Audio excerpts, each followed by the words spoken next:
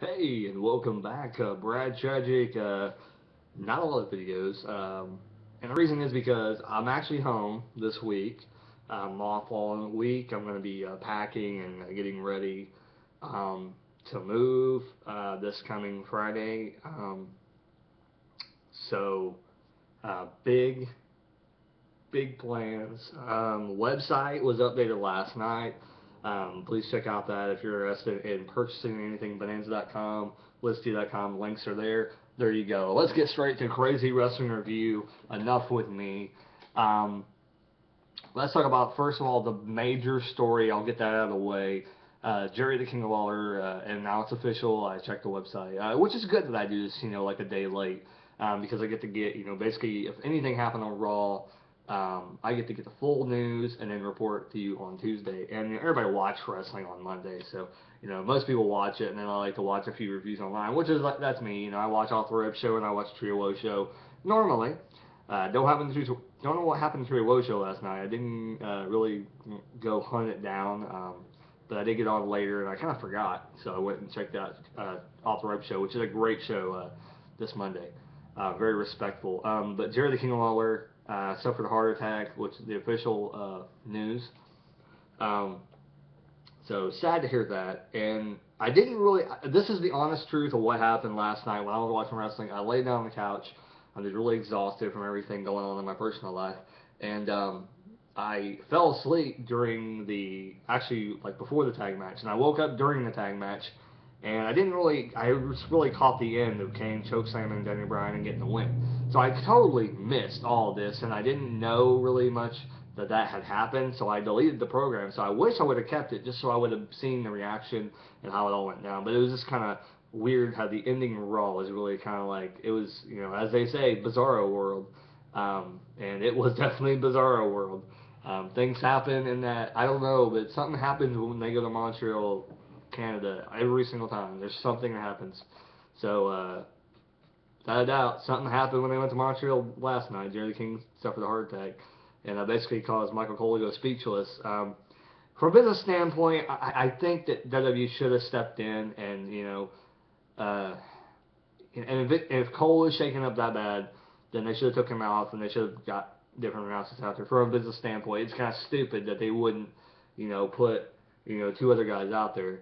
Um, because I mean, Michael Cole saw it happen right in front of him, and I don't think that anybody else would have been as shaken up as he would been, since he was right beside him when it happened.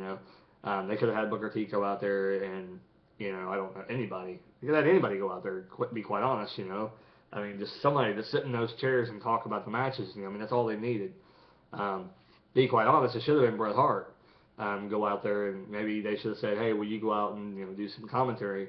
Since Lawler, something happened to Lawler.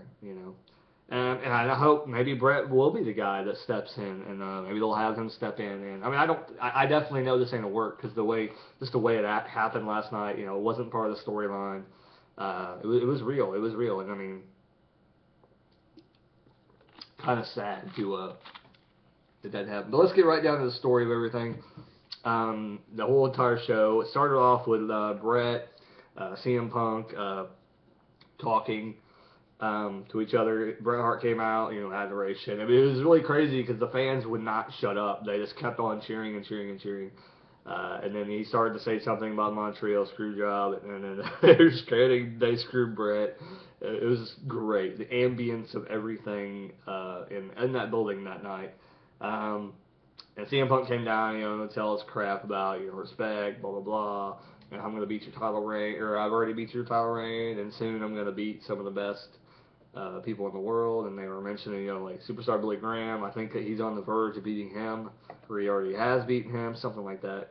Um, but interesting article. If no one did check that article out about CM Punk, I don't know if you can find it. I'm not sure what the article was called.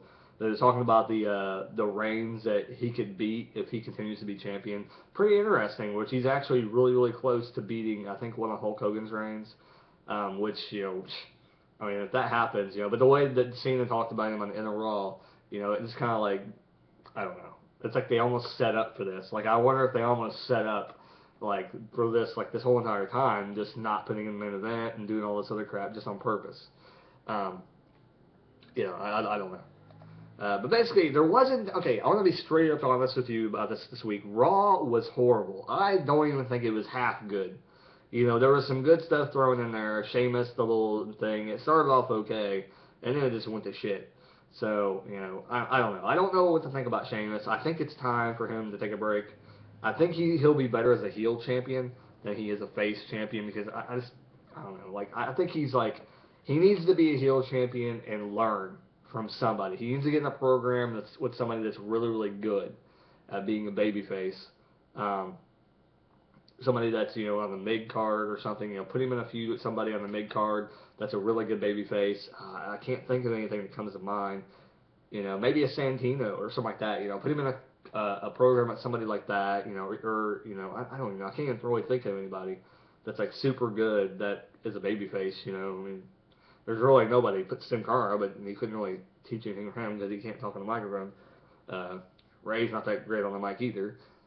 So, you know, I can't really think of anyone that's like super good on the mic, you know, except maybe like a Wade Barrett if he comes back and put him in a feud with Wade Barrett. You know, that's the only thing I can think of. But I mean, Sheamus is horrible, and they need to get the belt off of him. Hopefully, they drop it, you know, soon. Hope Ziggler gets the belt, and you know, there we go. I mean, who knows? He may, you know, maybe we'll have a switch of the guard right there, and Ziggler will become face, and Sheamus will turn heel. That would be kind of interesting if they would do that. Yeah, we had a Divas tag team. I don't even remember what the matches happened last night. We had Kofi Kingston, and that was the first match. Kofi Kingston and R-Truth took on Miz and Antonio Cesaro. Wow. First thing that came to my mind is, are these two facing each other at Night of Champions? And like, there was no interference from anybody, like after the match or anything. It's like, what was the point of this match? And you know, a lot of people were like struck odd last night after the reviews and everything. I know Off the Rip Show was kind of awkward, which they wouldn't really go into detail. They wouldn't rip matches apart last night because they were, you know, I think too bent up on the whole Jerry Lawler thing, which is sad. It's sad to hear, but you know, I want to tell my opinion about what I think. And you know, this tag match it shouldn't have even been there. It should have been like maybe last week or the week before that. It should have happened, not this week. You know, it's good they're getting Antonio on the show, and they had to make the announcement about the Battle Royal, and the winner of that would face Antonio Cesaro at, you know, Night of Champions. Miz, I don't think he even has a match. I haven't checked. I was just on WWE.com to see about Jerry Lawler, but I didn't really check to see if they announced any match for him. I'm assuming they'll announce it on SmackDown probably. Maybe a triple threat with Ray and Cody. That'd be kind of interesting. I know Off the Rope Show mentioned that. That could be possible, so who knows. I think it'd be interesting to have a four-way and have Sin Cara thrown in there. You know, I don't think Antonio will be a what do they call it, transitional champion. I don't think he'll be a transitional champion. He could be though. Who knows? You know, maybe Cody Rhodes will get the belt back, or get the no, never mind. Yeah, he might be able to get the IC belt back. But I doubt it. I think it's Cody Rhodes' time. But if they were gonna like really like, if they were just there to punish Rhodes, you know, then he might get the belt back and Night of Champions. Yeah, I mean, that's pretty much it. You know, we had the Divas match, which is always stupid because all these matches and all these people that were going to be at Night of Champions, they didn't really have any, like, beatdowns or, you know, any, like, cheating or anything like that. So a lot of things, like, we're going into Night of Champions thinking every match is straightforward, very basic, and there's probably going to be a lot of, like, aftermath, you know, at Night of Champions. I'm guessing there's going to be a lot of screw jobs and things like that happen at Night of Champions. Eve and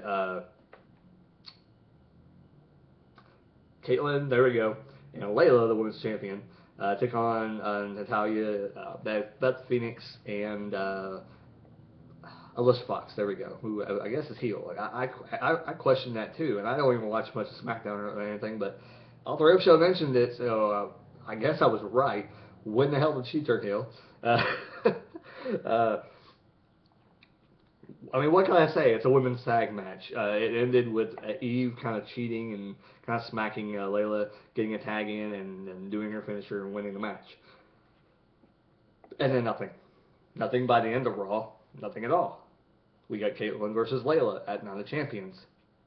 The only thing I can see is that they announce it at the pay-per-view that Eve's going to be in a triple threat match, or Eve goes to AJ at, you know, Night of Champions, and gets that title, gets entered into the title match. That's all I can think of.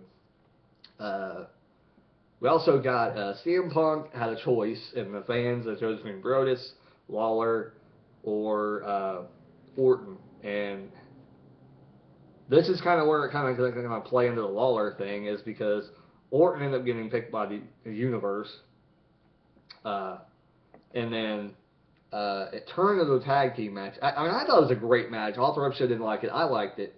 I thought it was actually a pretty good match. And then Ziggler had to come down and ruin it. An awkward time too. It seemed like it wasn't planned out. Like it just came out in a tag team. And it was like kind of awkward, like the way he came out. Like usually you either see the guy running down to the ring, or they pan to him. You see him running. You didn't see anything like that at all. He just ran in the ring, and you just see him go boom and hit the guy. And I'm like, what the world? It's like kind of awkward. It ends up turning into a tag team match. Ziggler and Punk, and takes on I can't talk.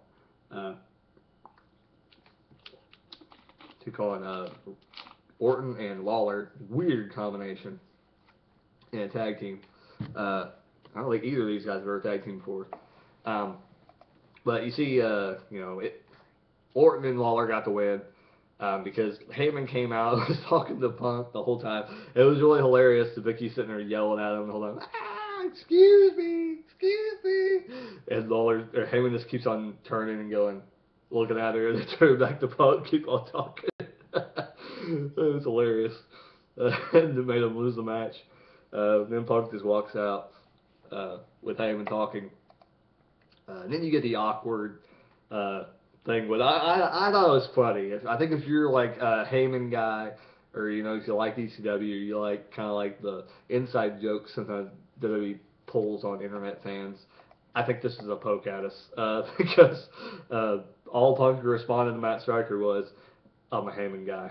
I thought it was hilarious. Yeah, ain't much else to talk about. Daniel Bryan and Kane, new number one contenders for the tag team belts. They'll face Kofi and R-Truth. New tag team champions coming soon. That's not really hidden. That's not really going to be a big surprise if they win the tag team belts. It's time anyway. So what better way to give Bryan and Kane a belt and, kill the tag team division even more? Yay!